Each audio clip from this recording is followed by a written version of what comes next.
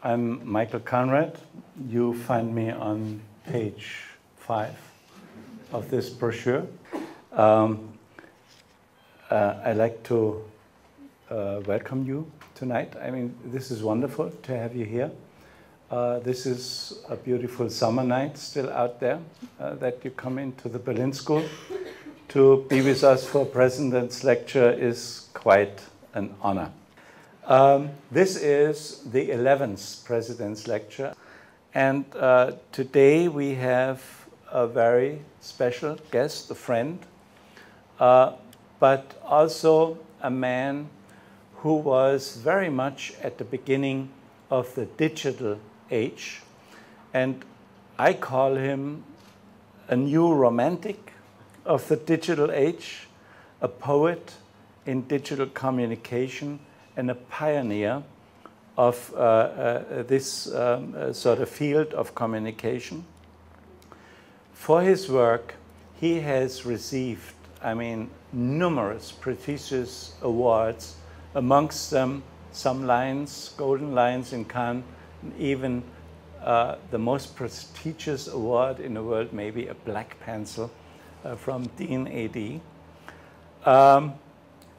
I'm saying poet because what he's doing, he is bringing the digital age back to the normal, modest, daily things we like so much, like having a conversation on a table. So how to do that with a digital spin, or looking at the mobile from Calder, how to do that with a digital spin today. So, I mean, to me, it's goosebumps. People have enjoyed it in the Centre Pompidou, in the Städtische Museum in Amsterdam, at the Venice Biennale, and obviously at the BMW Museum. The first time I ran into the work of ART+COM and Joachim Sauter was at the Jewish Museum here, and that comes back to the table I was talking about, and I hope that is part of your presentation. So enjoy the digital poet that we have here from Berlin, Joachim Sauter.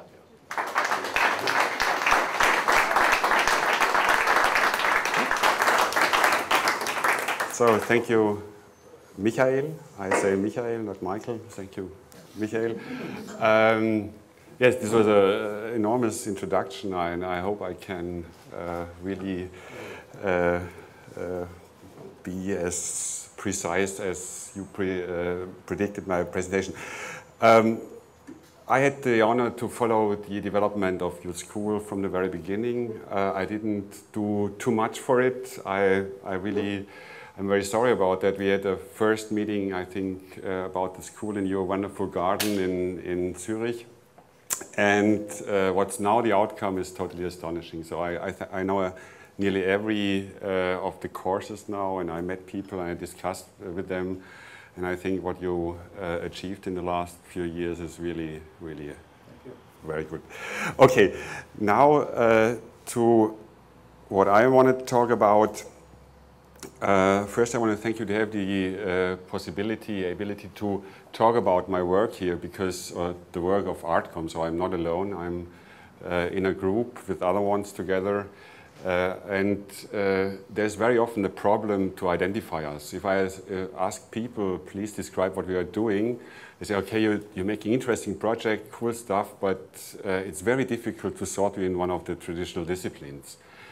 To make it very short, I don't want to claim the title poet, but what we are doing, I make it in a very dry way. We are an interdisciplinary group here located in Berlin, composed out of designers, artists, scientists, and technologists, and we are doing new media installation and new media spaces. So that's in a very short phrase at the beginning. And being interdisciplinary is very often a big advantage. I think that's a no-brainer, because you can solve problems from a very unusual standpoint. But on the other hand, as mentioned before, also makes problems because, for instance, the advertisement world, they don't accept us because we are too arty. The art world don't accept us because we are too techy. The tech world doesn't accept us because we are too designy, but everyone loves what we are doing. So I hope I can use the next hour to show that behind this unclearness, that there is a clear attitude. And I want to start a little bit in the very early times of ART+COM. Why do we exist? For this I have to go back into the early 80s. There we had the widespread of the personal computers. This was the starting point for us of the digital age. And actually I had been lucky because this was my very first one, the first Apple Macintosh Cube. And as an educated designer and filmmaker, I use it heavily as a tool, as all my colleagues use it as a tool.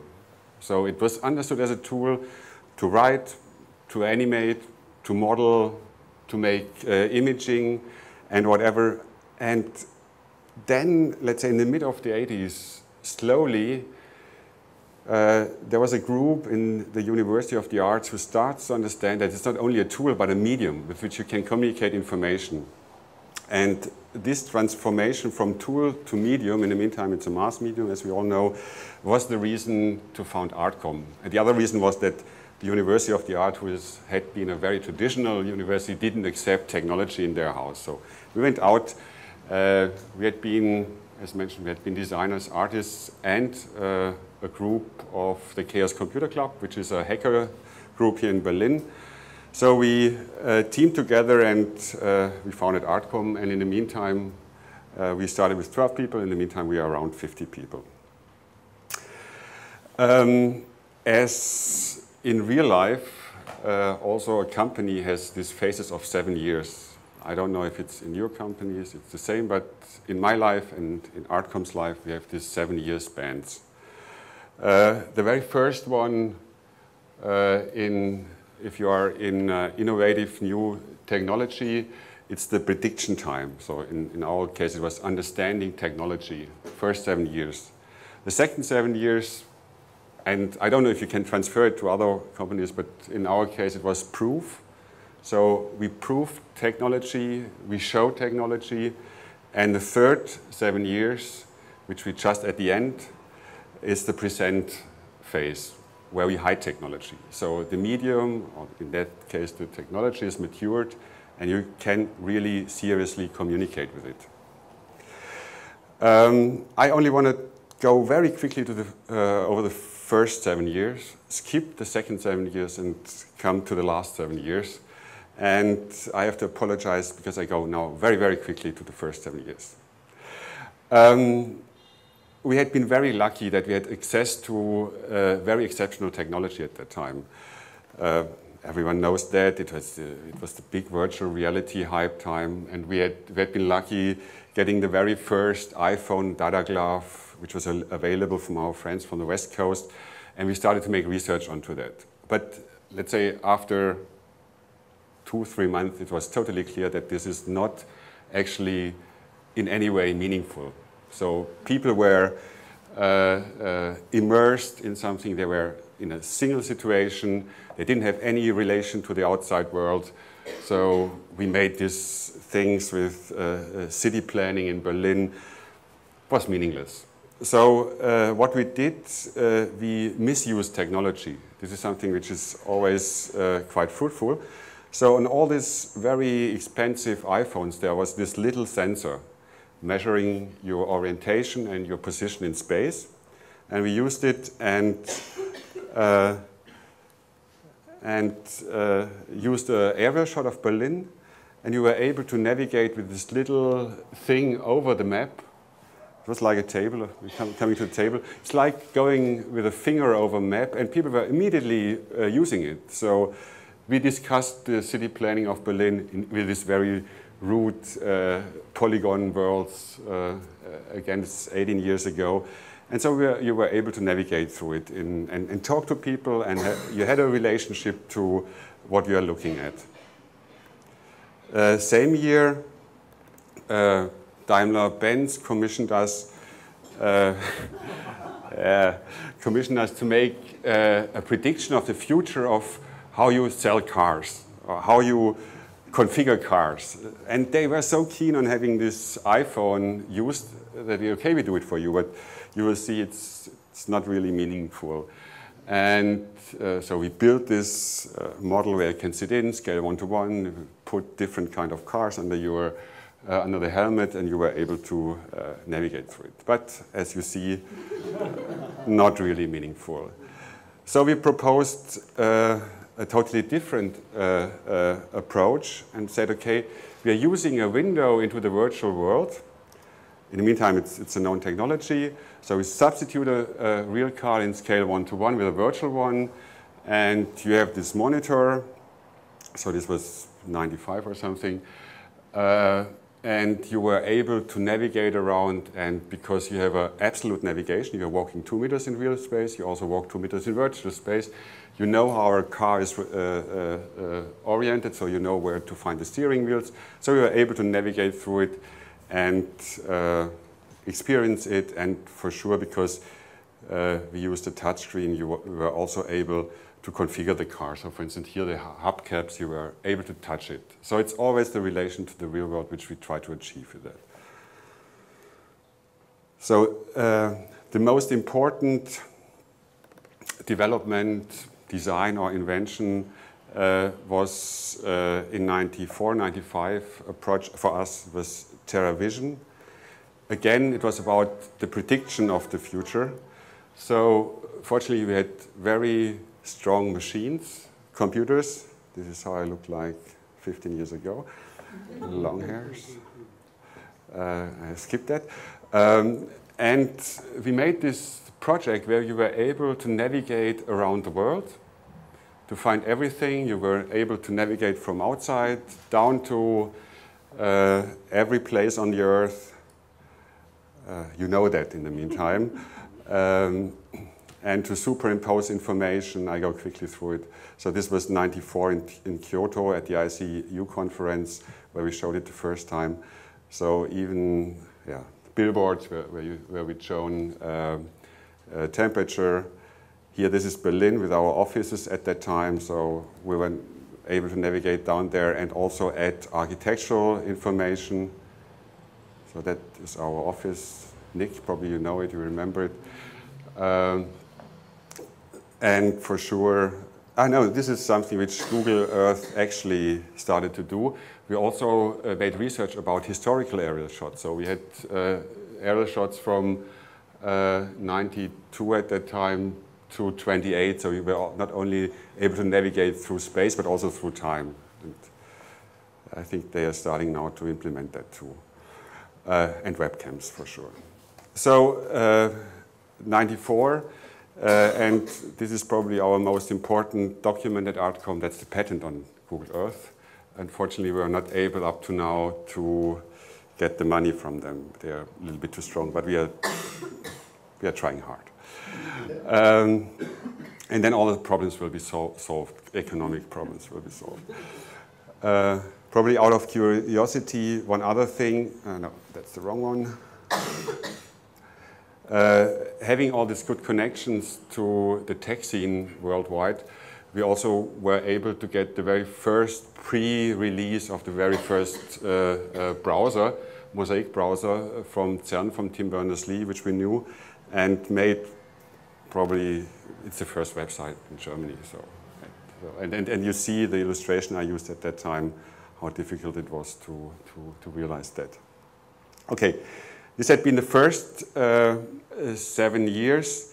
It was about prediction, it was about research, it was about having huge machines, spending a lot of money, which we got from Daimler-Benz, from Deutsche Telekom, etc., etc. And the second phase, as mentioned before, we proved it. We made a lot of applications which had been then shown in the real world for short times. And now, in the last 7 years, we are really doing communication with this new medium. This is to explain a little bit for our clients what we are doing. So this is not scientifically correct, but we have 4 formats in which we are working in. One is a screen-based application. This is every application you see on a, you can run on an off-the-shelf computer, like websites, DVDs, whatever. We don't do it very often now. The second one are interactive installations. That's the main focus. And what we are doing, these are purpose-made objects in space with which we communicate information, narration, poetry, whatever. Then we are designing interactive environments. These are spaces defined through medium. So you're not in front of a medium, but you are inside a medium, you are immersed. And the last one, they are interactive architecture. So mainly at the moment, they are media facades. It's reduced onto media facades, although we are doing a lot of experiments in reactive volumes. But up to now, it's mainly, out of economic reasons, mainly facades. So I go through some of the project. I take my time now and start with a project Michael mentioned before. One of the very early multi-touch tables, 2003, 2004. It was commissioned by the Jewish Museum. They had a very nice exhibition about numbers, the meaning of numbers, and they commissioned us with an installation where they asked us to make something because there are very few artifacts or objects which can be exhibited in the field of numbers. So they asked us to do something which allows people to interact with the meaning of numbers. We designed a 9 by 2 meter table, and as mentioned before, we used the table purposely as a metaphor because it's connotated with the idea of communication. We are all sitting around tables and we are communicating with them, and so we try to. It's a little bit dark, but I think you can imagine how it works. In the meantime, I think it's also the multi-touch technology is known. But we had this constant stream of numbers floating over the table, and from time to time numbers are coming up to the surface, and then they were able to be touched, and then they revealed their meaning. So there was any kind of cultural meaning, religious meaning, scientific meanings, explored by typography, by little films, but also by some interactive games or applications. So I think it's only a number which is relevant in the German-speaking countries. For everyone who don't know, it's an old machine gun. There's where the term 0815 derived from. So it's a very easy and simple interaction principle. You only have to touch something, nothing else. And especially if you are in public space or semi-public spaces like museums, you only have 20, maximum 30 seconds to give the first success to the people. So afterwards you can make things more complicated, but at the very beginning you have to be very direct. So this is what we learned. So also very important for us is that we are programming our stuff by ourselves. So the discipline of computational design is now, let's say, 10 years old. What means that you as a designer are capable to design things and design things out of the knowledge of code. And this helps us very much to bring people into projects like this one. So what we did here was that we went out, make research about behavior. So we went into the aquarium, looked how fishes were swimming, and tried to implement it into this application. So this is the table, and all the numbers, we threw them in, and they are so-called typobots. So they have a behavior, and this behavior can be understood by the visitors. So for instance, here we have a flow path, and I can then throw in all the numbers, and they are floating according to a certain kind of behavior around this flow path. Or, for instance, the typography.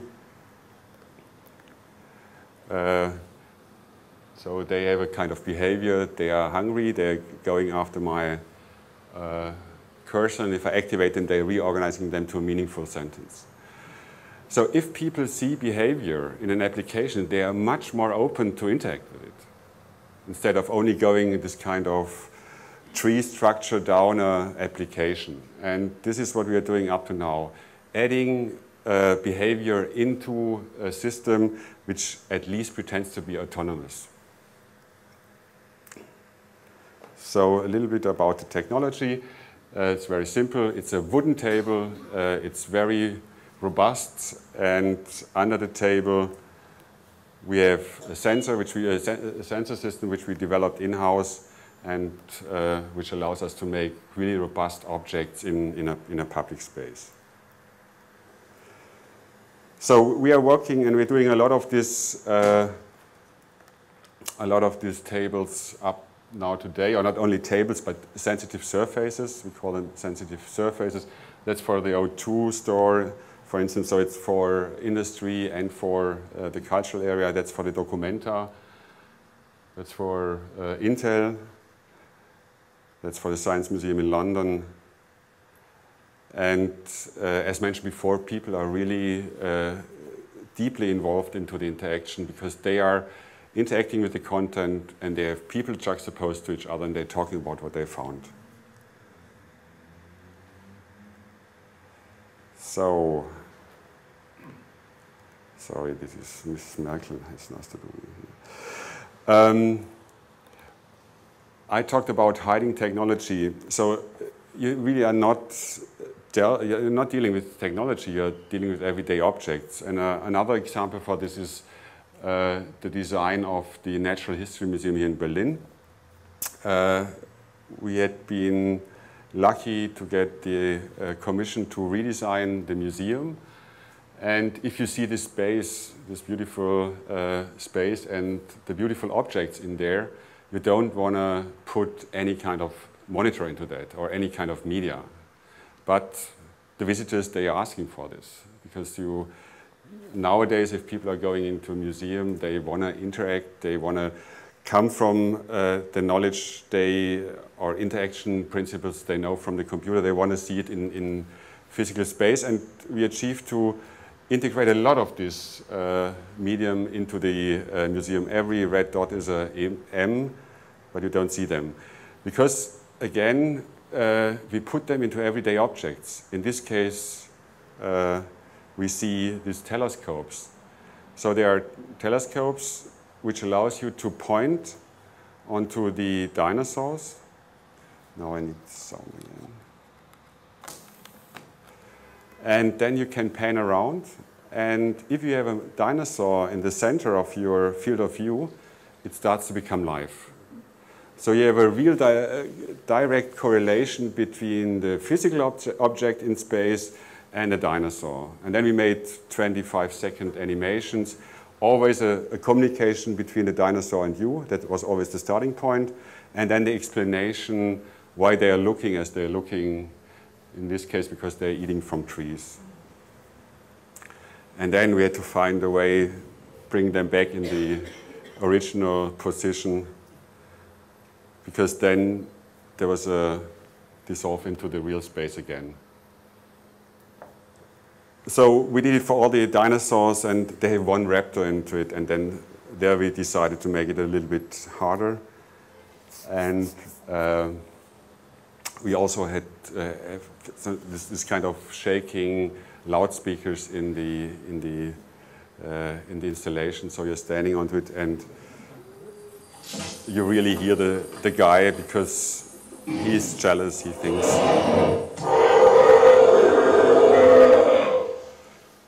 So again, a little bit of involvement.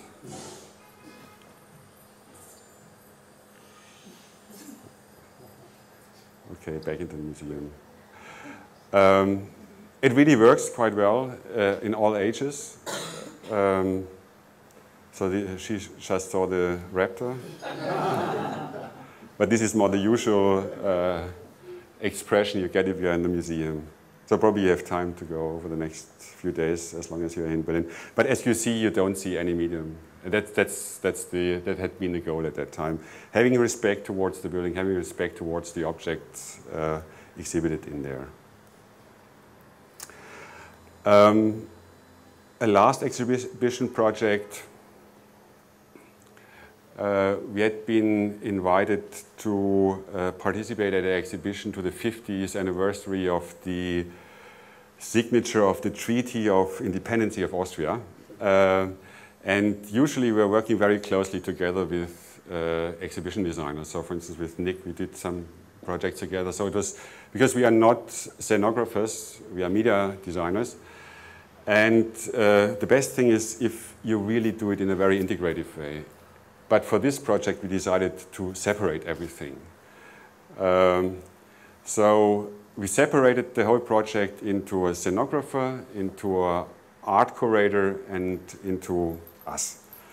So the outer wall was given to an scenographer, and he exhibited all these historical objects on the wall, all the papers, all the objects, documents, etc., etc. So every space was a decade.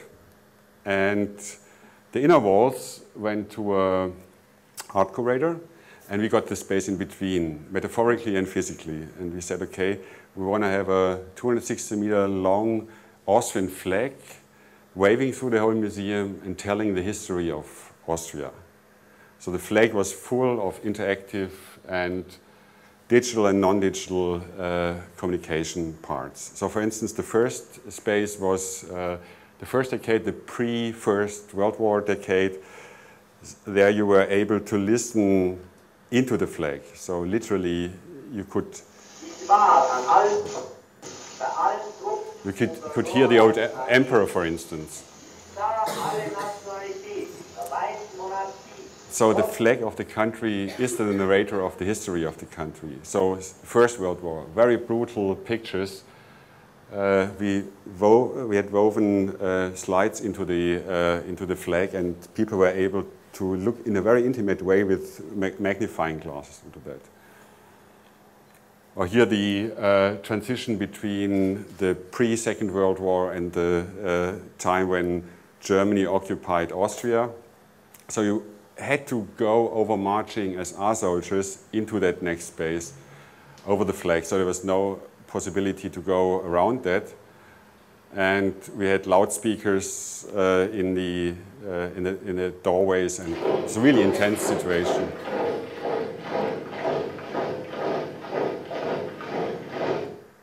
Then the post-war time, the occupation. Then the first time you were allowed to touch the flag was an interactive surface. Then again, audio communication. In this case, we brought the sound so low that people had to go very closely, and then they bowed in front of the flag. So this was something which you always can do. You can dramatize the visitors. So here was the original Treaty of Independence. I go quickly through it. This is something very interesting in Austria, the cliches. There are a lot of cliches in Austria, so we decided to make a bowl of soup out of the Austrian flag, and you can steer in it and find cliches.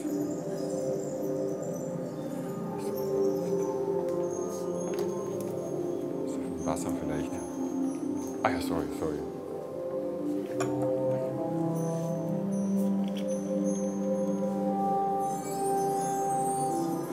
It's almost like the US national anthem played by Woodstock. Okay, and then Jimi Hendrix version. And then we went over, the flag went over to the next page. This was about economy. So we made a very obvious object here about the Bruttosozialprodukt. What is this in English? The GDP of Austria compared to the Europeans. Then the space about social history. There we used again a well-known interface, a Super 8 camera.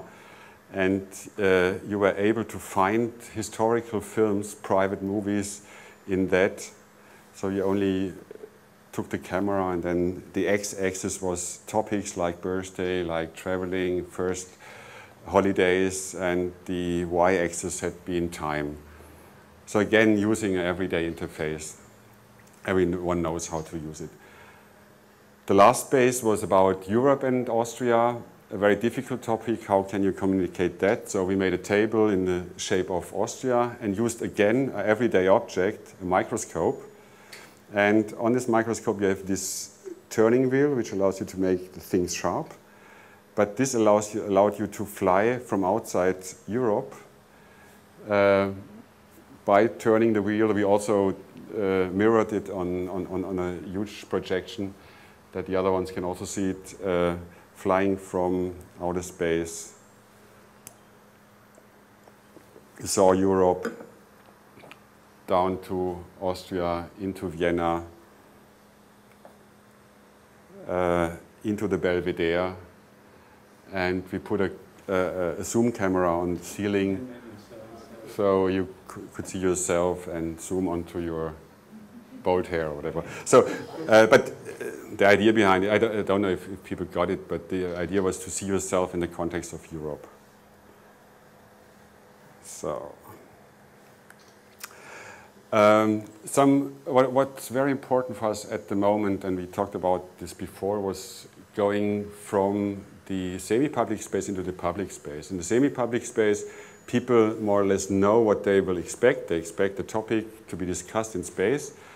But in public space, it's something totally different, because people don't expect some media in public space. And that's one example of our work in public space. A commission from Tokyo. There was a new development area, and we could choose a place to make something which is usually called public art. We say it's an attempt to make something which gives identity to the space. So it's not this kind of fountain thrown into a sculpture, but something which really adds identity to a space. So we decided for this public sidewalk, which was adjacent to an artificial pond. So people are coming from the subway, and then they are going into their office buildings. And we try to give them a moment of poetry or reflection or whatever. So we made an installation dealing with light waves and water waves, with solid and liquid, with immateriality and materiality. We designed a 6 by 6 meter LED floor. People were able to walk over it, create virtual waves, which then became real waves when they hit the water. So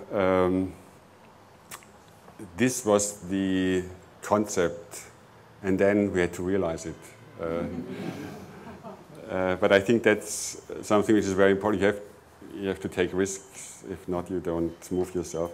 So, but we achieved it. So we used the LED matrix. Then we had opaque glass onto it with weight cells, so we could measure exactly where people are walking and how heavy they are.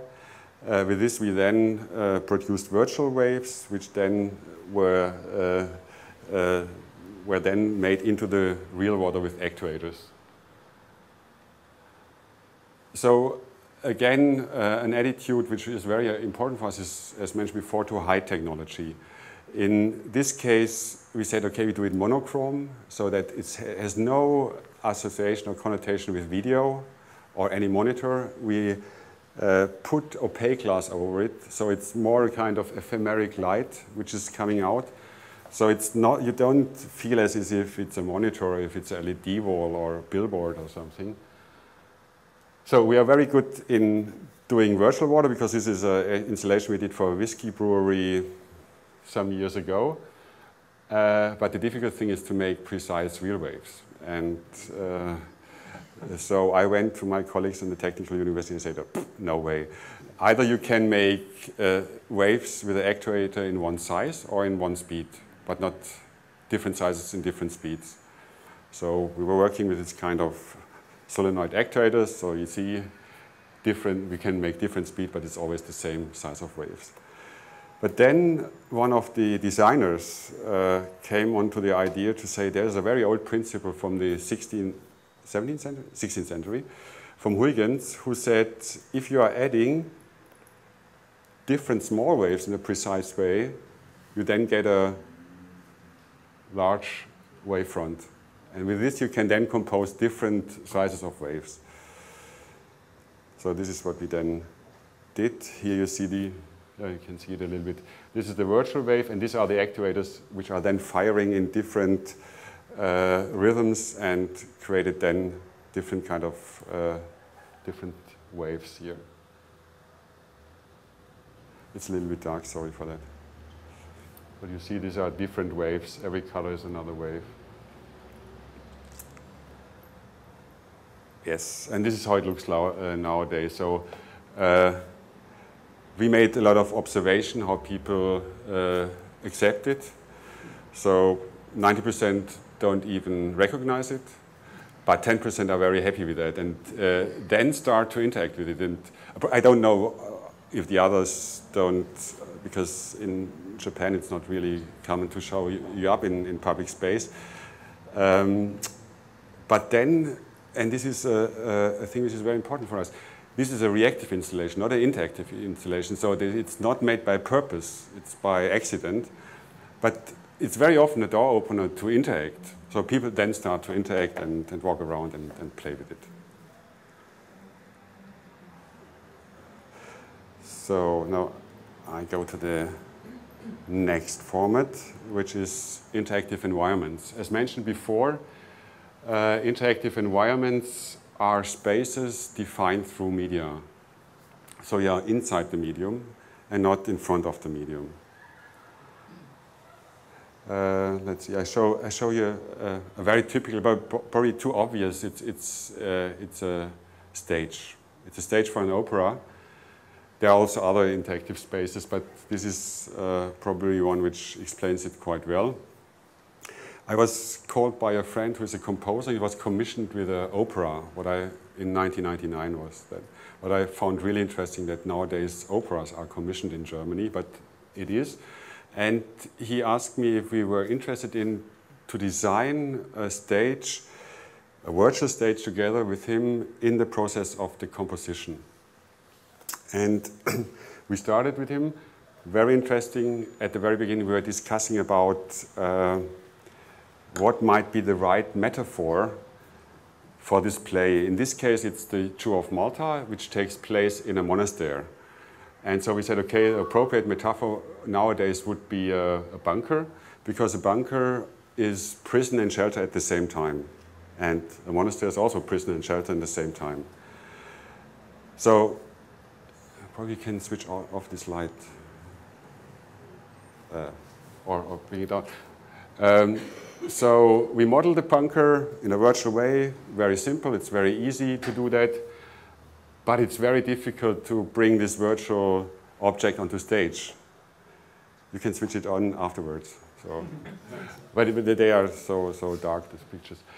So the idea was now to bring it into stage by using huge rear projection screens and only projecting the intersection through this bunker according to their intersection to the bunker. So it's like slicing sausages. You get this? Okay. So it's a virtual bunker standing on the stage, but you don't see it. You only see the slice, which is defined through the rear projection screens. So quite interesting architecture which is coming out because it's a sliced bunker. So we did the first tests by using 3 rear projection screens, 3 projectors, 3 computers. Every computer was computing the intersection through a bunker which was standing on the table. I hope so. This is how it looks like. And we got the very first music from the composer, and we really saw that things are going together. So we saw that through the movement of these intersections, we could produce a real 3-dimensional situation. So why did we do it? it was for sure not to show technology. So in this case, we only used, and you will see it afterwards, only to dramatize and support the storyline. In this story, we have Machiavelli, which is the main figure in this play. He has power over the stage, over all the other actors, and we decided to glue the center of gravity of the bunker onto the position of Machiavelli. So if Machiavelli was turning around, the whole bunker turned around. Or if he was walking in front of the stage, the bunker was following.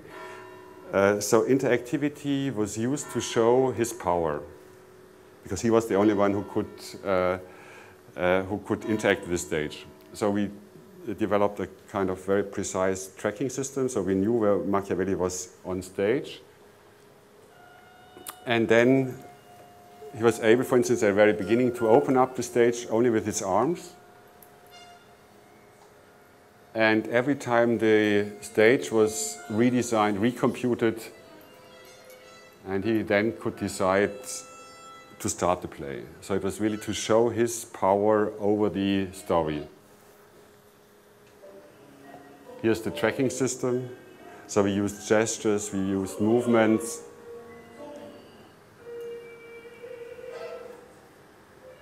And here's a sequence which shows you how three-dimensional we could get with these intersections through this virtual bunker. So different interaction principle, for instance, if he was moving quite quickly, he could accelerate the whole bunker.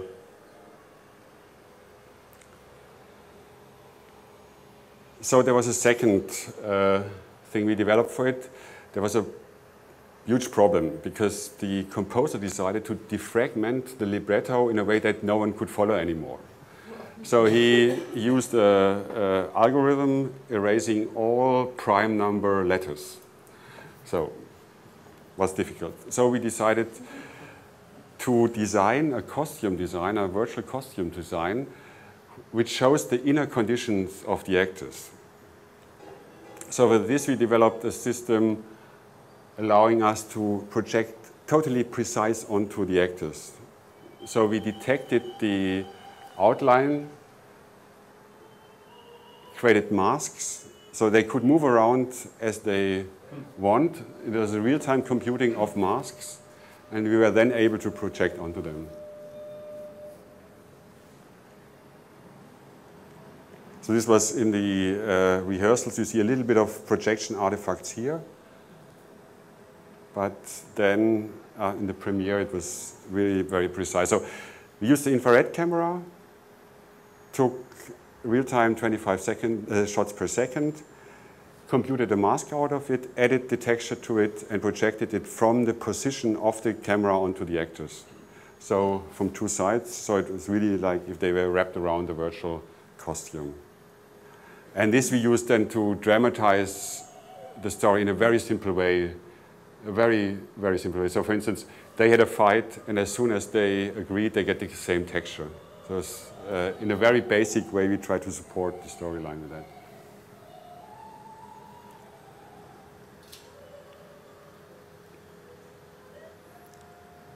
Okay, it's much more complicated because one camera can't detect if actors are overlapping themselves. So we developed things which allows us to also solve that problem. And now it's a 2-minute shot of the opera, with some explanations. As we mentioned at the beginning, the technology we developed was the basis for a content-driven interaction which had one main goal, and that was to support the narrative statement. Machiavelli, as the dominant figure who steers and leads the play, had interactive power over the media stage and the media costumes. In the beginning, he can control the whole stage using different interaction principles, as seen in these sequences.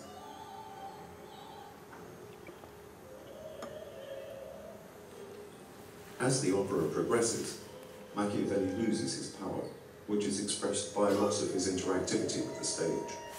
In fact, in a short period of time, the other characters are also able to interact with the stage, usurping Machiavelli's power. At the end, even the stage takes control over itself and starts playing its own solo, leaving Machiavelli completely powerless.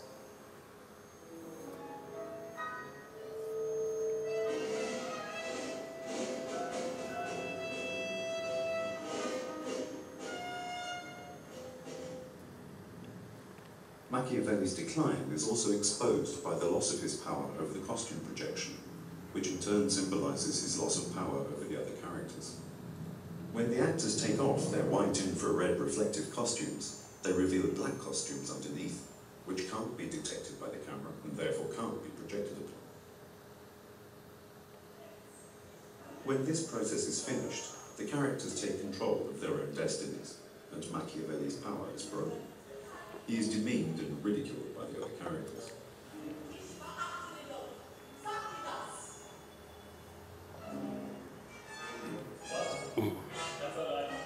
At the finale, he is alone, and the central theme of the play is brought again to the forefront. The power struggle between the three world religions, Catholicism, Islam, and Judaism. Machiavelli is torn between the religions, which are represented by three coloured and textured tables.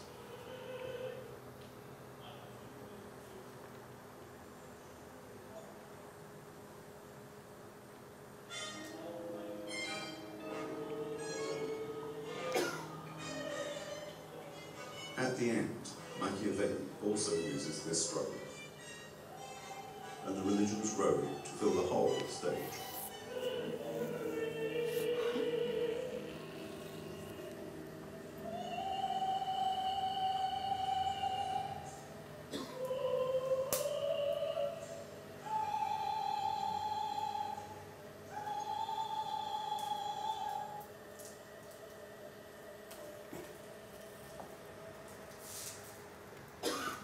So I hope you have seen it's not about technology, it's really about developing something which supports the storyline, which supports the director to dramatize the opera.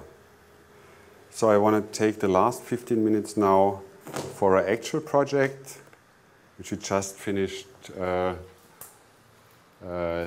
of last year. It's the BMW Museum in Munich, which we designed together with the scenographers from Atelier Brückner in Stuttgart. And I want to use this as an example how different methods to translate information in space can be used. So if we are thinking about information, how to translate it in space, we have this more or less these three ways. So we do it either atmospherical, we do it fact-driven, or we do it metaphorically. I start with a fact-driven one. So the BMW Museum is a brand museum, so we have to tell the history on one place in a very precise way. So we decided to make a touch-sensitive table, as you've seen before, a little bit longer as the one for the numbers, and we showed every single development of BMW on this table. So you found every car, every airplane motor, you found everything onto it. You were able to explore it, and again, very easily to interact with it. So it's, in a way, as we observed, people are there between 10 to 14, 15 minutes, which is a very long time for this very, let's say, dry, fact-driven information. But again, they find something, they find probably a car which their uncle was driving, and they're talking about that. And although it's content-wise the same as you probably would have been printed in the former times on a wall, it's a totally different thing because you're not juxtaposed to a wall. So this was more is one example for the fact-driven translation of information in space. And the next one is the atmospherical. This very often sounds very unfunctional, but it's in this case, or we always try to do it and use it in a very functional way. So BMW had a problem because they decided to only extend their former museum into a new museum. This only gave us, let's say, 60% more space, but at the end, it's compared to Mercedes-Benz, it's only 30% of the space we had to design it. So it was extended into the former garage, and we decided to build houses into this part because it's the city where cars are in. Nevertheless, it was a very small museum for a car museum. So we had to find something which extended it. You can switch the light on if you like now. So we extended it by making the walls in the inner plaza covered with media. So we were able to extend it through three-dimensional graphics, but also through movement. Again, we tried to use something which, in first place, gives the impression of a facade, and in the second phase, probably you experience it as a medium. Again, monochrome LEDs, opaque glass. We used by purpose facade elements so that people experience as a facade. And now we have every single dot on these walls we can steer and we can make animations with.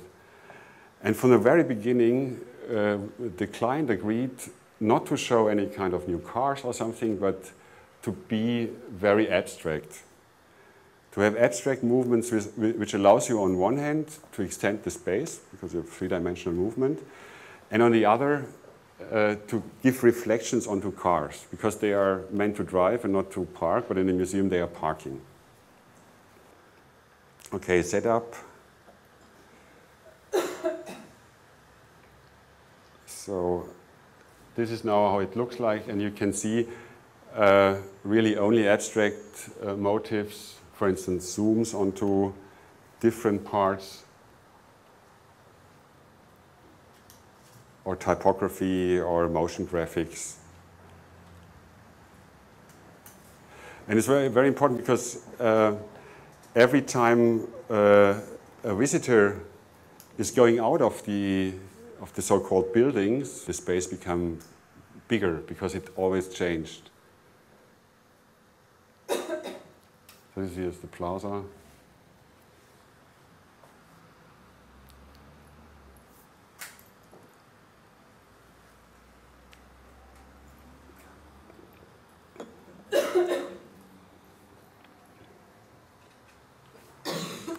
Sound to it.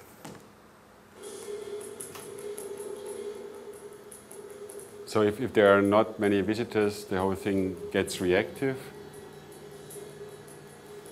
But you see the reflection onto the cars, this was very important.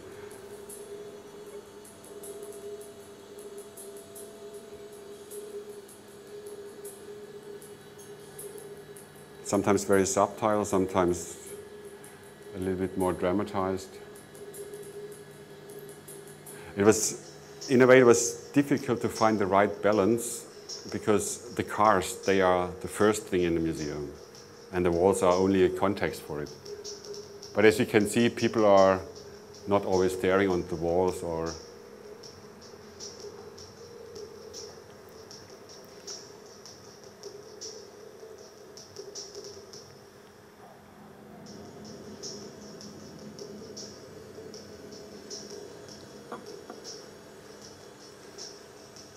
Okay, coming now to the third.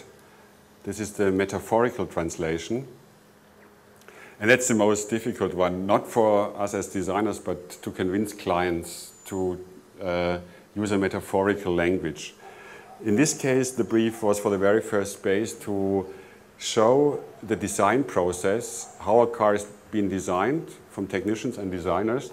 And usually you have talking heads in there. So some interviews or some tape drawings or something like that. But we could convince the client to say, let's go for a kind of surface in space which tells the story of a design process. So we did experiments with grids, this kind of stripes, even with fabric, but ended up with spheres. And then we proposed BMW to tell the design story with spheres. And they said, okay, you're crazy, you can't do it. We can't tell our story of design with spheres. And then, out of their own motivation, we did a test setup with 25 of the spheres. And when they saw them, they were immediately convinced. So you only have to show the things physical. This is our experience now, and then we invest, let's say, 10,000, 15,000 euros, have a test set up, but then we can do the job. So we proved that, on one hand, that it's precise, that it's not noisy, and that it's very mesmerizing, that people are open to decipher the story behind it. And I think that's the most important part if you're telling stories in a metaphorical way, that people are open to decipher something. And if they decipher and find the story behind it, then they really have it in there. So we made this virtual thing with 700 spheres and the 25 spheres as physical objects. Then we developed the storyline. We learned out from that. So the whole thing starts in chaos. Then the first abstract form appears. Then they start to compete. That's the design process at BMW. They always build 3 cars and throw 2 away. And then at the end, you have the final car.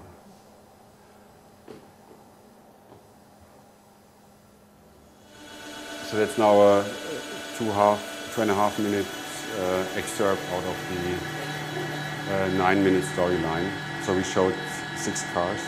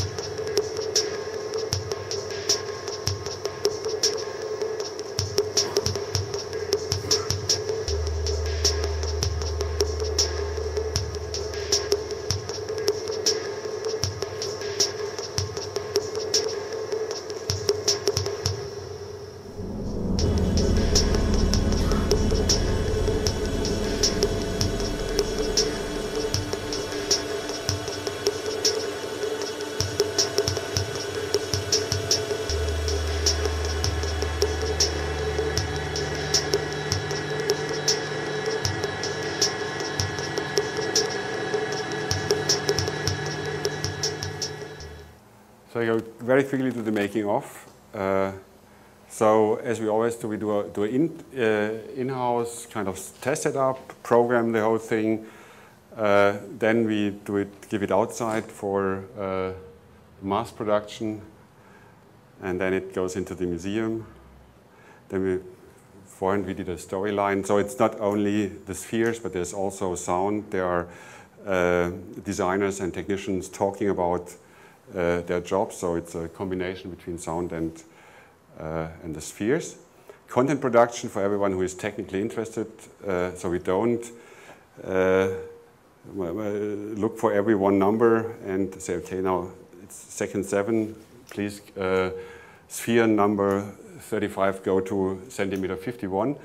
What we are doing, we are using a 3D model of a car, putting a light onto it from above, and then we got a so-called elevation texture, which means the lightest part are the highest ones and the darkest ones are the lowest ones. So these are then the values we are pumping into the system. So here you can see it. As you see, these are pixels in space. We call them voxels, physical pixels. And if you are working on a computer, you can easily do an undo if you have problems with your virtual pixels. But if you have a problem with physical pixels, you can't do an undo. And we had one major problem, let's say it like that. It was 3 weeks before the opening. There was a software bug which told the spheres not to go down, but to go up. And they were very fast going up. Sorry, you missed the sound. You have to get the sound. It's too good.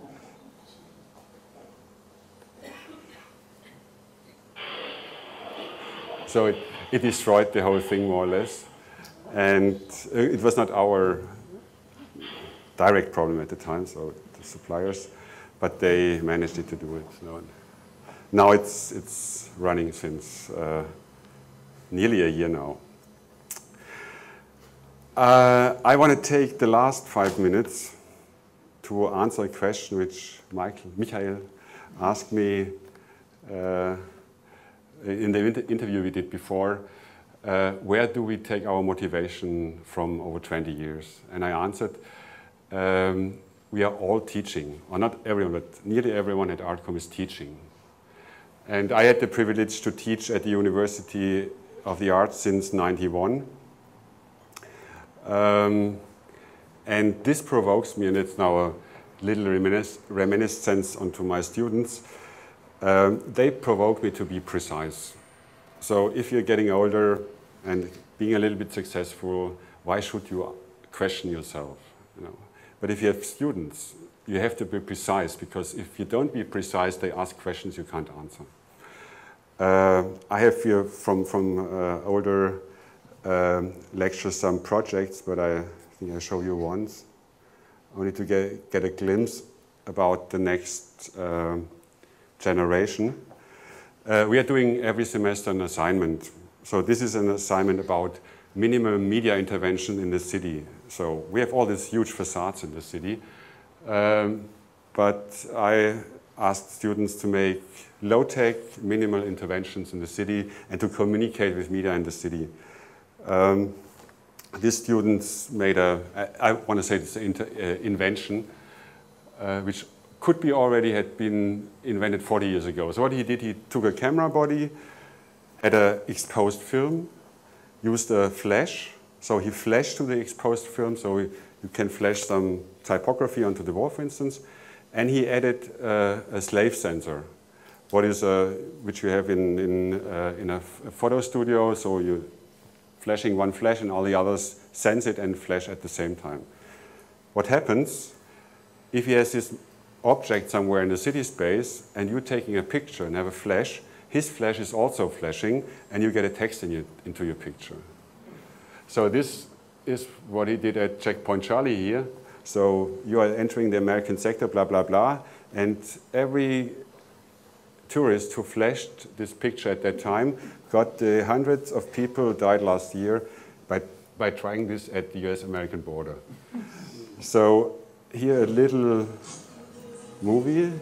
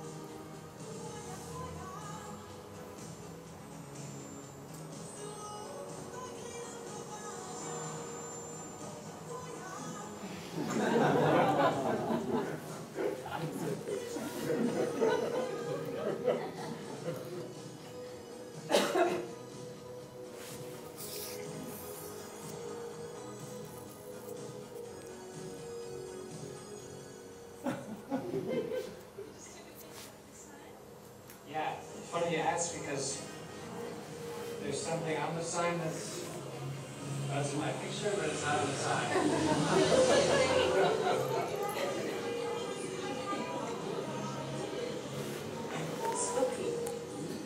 It's not possible. You did this, or what?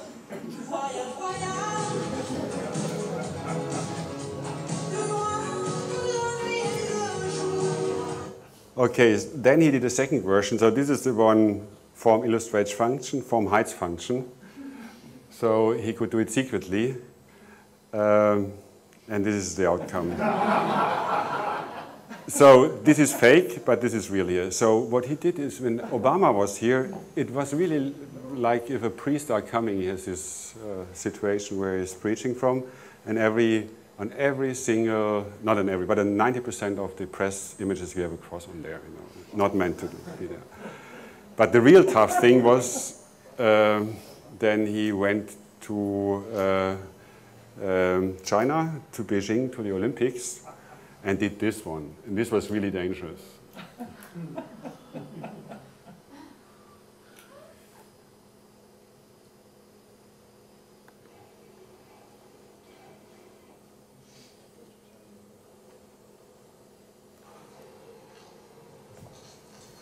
Okay, so he made a really tough machine, so it was not anymore having a slide, so it was a real laser-cutted dove he used. Sorry.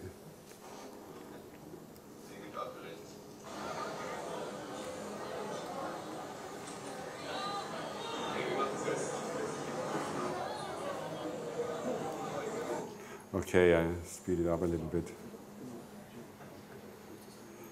So it was really tough because it totally observed the space.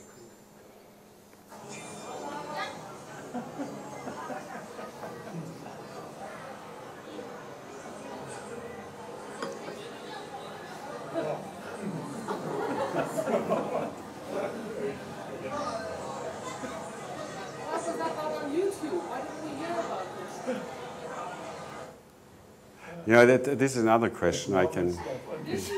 No, it's not normal. This should go around the world. Yeah, but it's gone around the world. Yeah. But, it has gone around the world? Yeah. You missed it. Oh, I missed it. Yeah. Too much stuff on YouTube. Yeah. But this should have been, I mean, Alain the Dove I mean, this could have been picked up by, you know, there could have been a campaign. Yeah. This is what we make sure that it not happen, because I went with him directly to the patent lawyer to prevent him from the advertisement people, because, you know, for sure they immediately called him and asked him, can we do a Coca-Cola campaign on Brandenburg Gate, you know? And so... Only with my tech, only with me. Yeah, it's now only with me, okay. There are a lot of other things, and probably you can understand. It's not about getting ideas from the students, but it's about really to discuss this kind of things and to be able to react on things like that or provoke things like that. So it's more about giving, very often, and I think all the professors and teachers in here know that very often it's giving more an idea and you can't use it anymore for yourself. But it's open up your mind. Okay, because we are in a Berlin school, I give you a 10-second, no, this was 1 second thing. A 10-second review on why I think that we survived the last 21 years. We had our 20th birthday last year, and so I was forced to make a little speech about that, and I thought, okay, let's think about why do we exist, making such kind of not really money-making projects. So I came up, and sometimes some of these are no-brainers, some can't be transferred into other contexts. But one thing, what is very important is flat hierarchy, positions only through competence, no-brainer, but I see it very often not followed. Motivation to reinvent yourself, I think that is, especially if you are in a kind of research environment, it's very important not to only invent something, but to reinvent yourself. The third one is openness toward experiments, and very important, the ability to recognize when they fail, Next one is courage to fail. Also very important for us, because if you don't have the courage to fail, you always do this safe stuff. For us, it was always important being small and flexible. No subsidiaries. So think local, act global, stay at home. Never make ART+COM New York or ART+COM Beijing. Breaking rules only if you know them. Creating an atmosphere for debate, culture of constructive controversy. Dealing open with the results, so meaning sharing things. Knowledge, results, very important, not only internally but also externally. And having a clear, identifiable attitude. And this brings me to the beginning of my lecture. I think we achieve it quite well inside of ART+COM, but it's very difficult to make people outside really clear what we are doing. I hope the last hour gave you a little bit insight in what we are doing, and I want to thank you very much for coming here in this beautiful summer evening and listen to me. Thank you.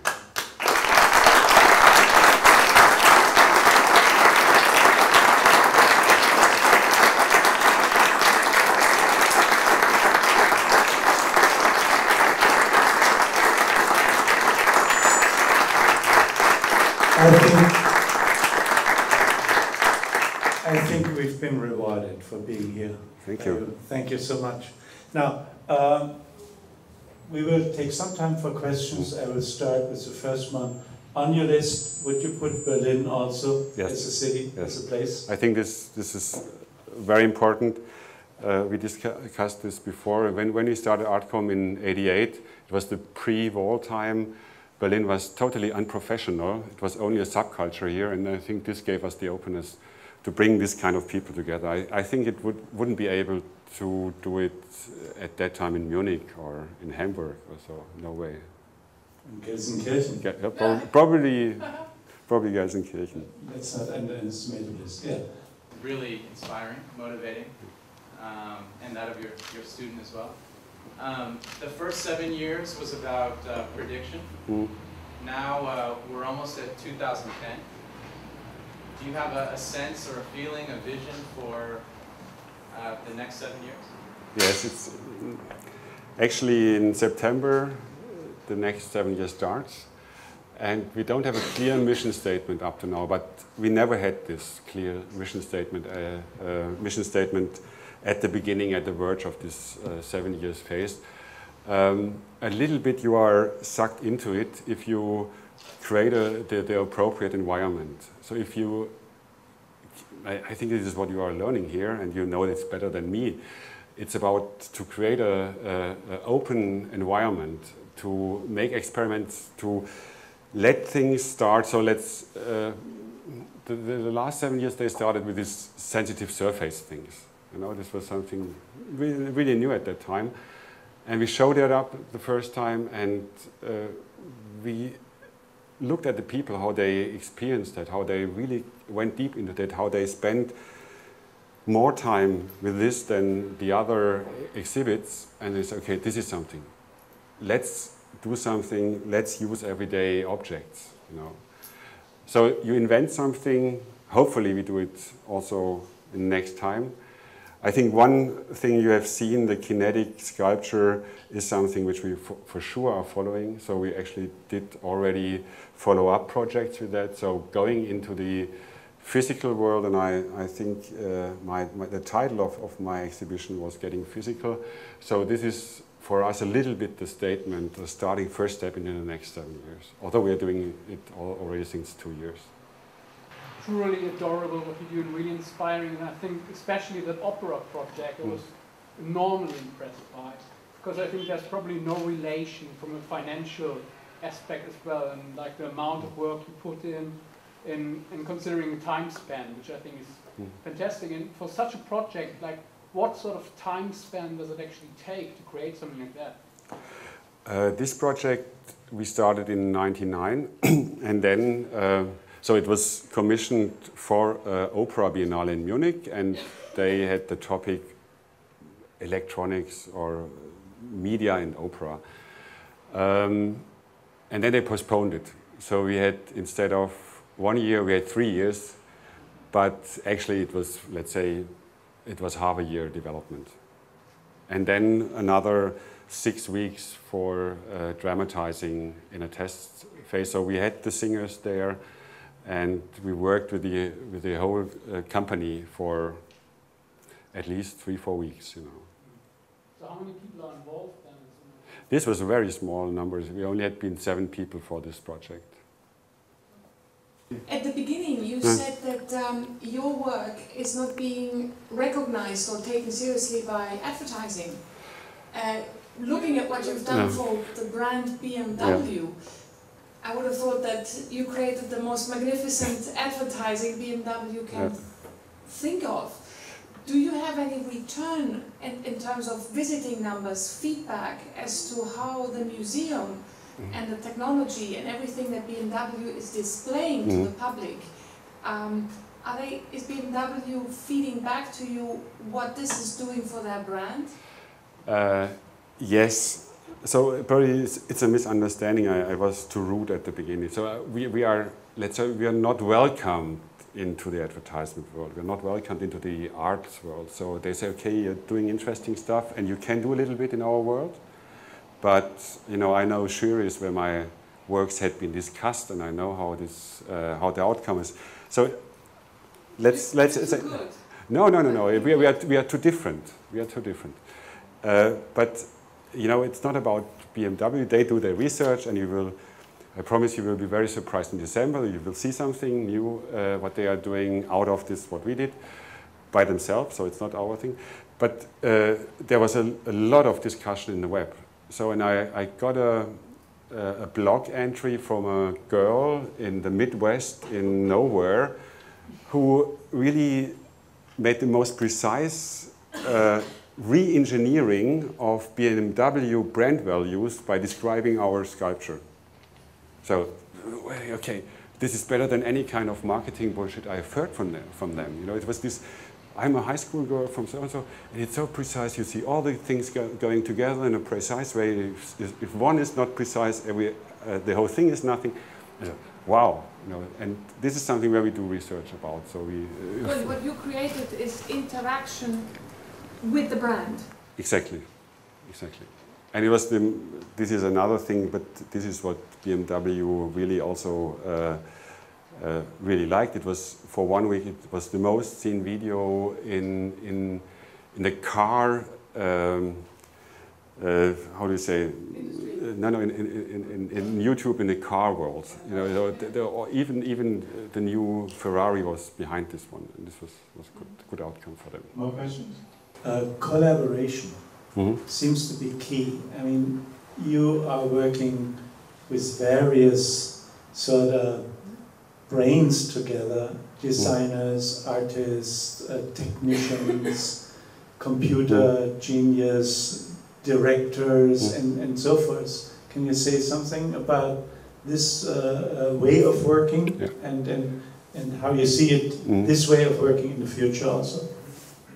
I think at the beginning of every new medium, you have to be in an interdisciplinary environment, because all these different things are not sorted out. And for instance, I never learned in the 80s to program, so it was absolutely necessary to have a programmer. Nowadays, in our medium, it's probably not so necessary anymore. So there are these computational designers who have all the capabilities. So my students, they can program, they can iron, they can make these physical objects. And so I think at the beginning, you always need this kind of environment. We have it up to now. And to give another example, for the next 7 years, our development department is going to be an own company by itself. So we are now splitting up, and not in a very good way, and we are cooperating, but we talked about this before too, that they want to do products now. And okay, do products, but I think this is the death of innovation if you're doing products, because you have to take care about all maintenance and whatever. So I think now in our medium, it's not anymore as necessary to be interdisciplinary like in the 80s. And there are probably new fields, like, not so new anymore, but like bio, tech things where it's really necessary to have this from different fields. Speaking of products and the patent for Google Earth, did you do a patent for the tactile tabletop as well? Because I know Microsoft Surface. Yeah, I use it now. Yeah. No, we did the patent on the idea of the whole zooming process and how you can achieve this technically. You know, because this is the idea, only putting the data into the computer, which you need to only show this field of view. This was not done before, and this is the key factor. Final thing, I mean, it's absolutely remarkable what we've seen. Well, it comes from talent, but when you have read Malcolm Gladwell's book, The Outliers, he makes a major statement that on talent plus at least 10,000 hours practicing in order to really be great. Can you say something about that? You have your 10,000 hours behind this. Yeah, now I can say that I'm talented. Or no, you're not talented. I mean, he makes a point that, I mean, talent is fine, but you know, the practice, the preparation over time really makes a difference. Yeah, for sure. So I think they are both. So as we had been all young and very talented, and now we are old, probably less talented but more experienced. And I think that's a very good and for me personally a very healthy situation. So I kept a little bit of my talent, but I got a lot of experience. Okay, we have something for you. You can choose the older talent or the younger talent. Which is the older talent is the bigger thing. As always. And that is Bauhaus. You are a real fan of Bauhaus. As you know. And the younger talent is Stefan Sagmeister's book. Yeah, things I've learned in my life. So I have to so far to choose. Or? You can choose. I take this one because I'm a good friend of Stefan. And you have it? I have more, yeah. You have more of those? Yes. Yeah. Okay, it's your choice. Thanks. Good one.